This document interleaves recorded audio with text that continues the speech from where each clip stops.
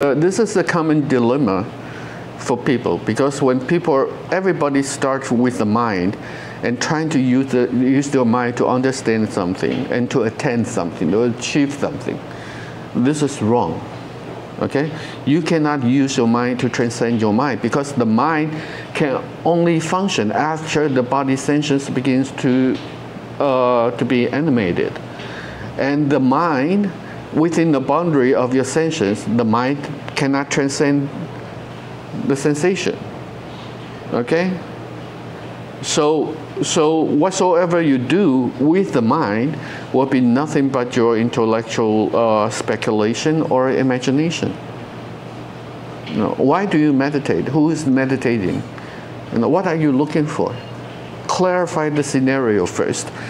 The vipassana is for people to learn, as I said earlier, to realize, to guide the focus of mind, your mental focus on the nose to your throat.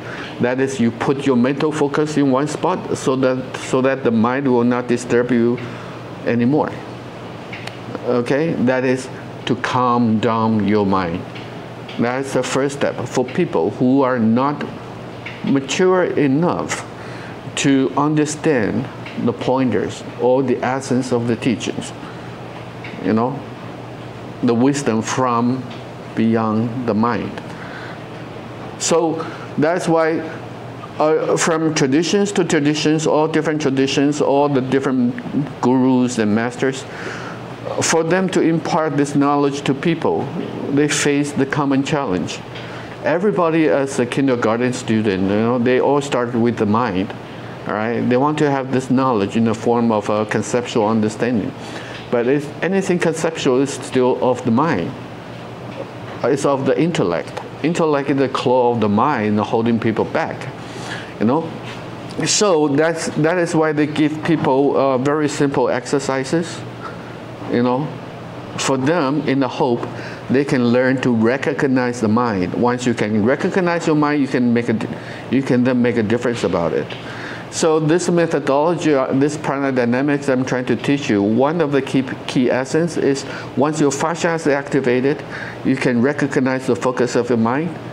You know how to deflame your mind so that your unconsumed mental energy can then have a better chance to come fluent with your body energy throughout your fascia system. Okay? And then you're not an individual no more, because there is no ego. There's no mind that which distorts you from the real, perception of the essence of the teachings from the teachers. You see? But the thing is that people are so very stubborn. They are still in the mind, and once the teachers are about to disappear, to pass away, they panicked. So they formalize the teacher's words, they formalize the teacher's prescribed practices, and formalize it, institutionalize it, and religionalize it in accord with their imagination. Okay? So this is why it's important for you to, there's no escape from this. Okay? So once you can recognize your mind, you can then release your mind to some extent. Okay? Then you're not bound by this ego. You're not bound by this personality. Like the essence of the Buddha's teachings. For people who are bound by the mind, it's called Loki or Loka. Someone with a personality. Okay, ordinary people. They cannot possibly understand what he's trying to teach. So that's why he gives them the simple precepts, rules, okay, homeworks, for them to learn to recognize the mind, so hopefully one of them will be able to settle down their mind and be able to feel from the opening of the heart, what he was talking about.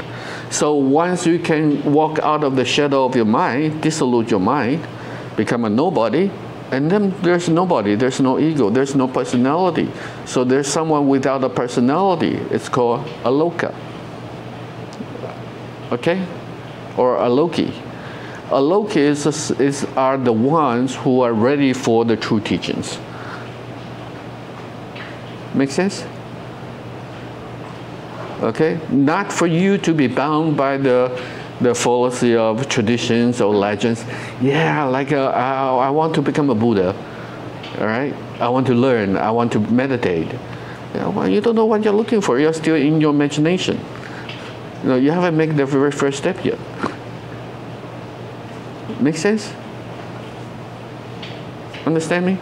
So if you can find the balance, release your body tensions, then there's a chance for you to release your mind, baptize yourself internally, baptize yourself with the released mental energy to come flowing through your fascia.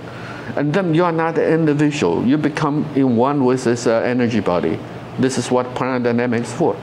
I'm getting you to harmonize yourself with this energy body through tension modulation, through internal breathing. Okay? So that I can help you to lay a good foundation for you to begin with the true spiritual journey from inside of your mind body in this life.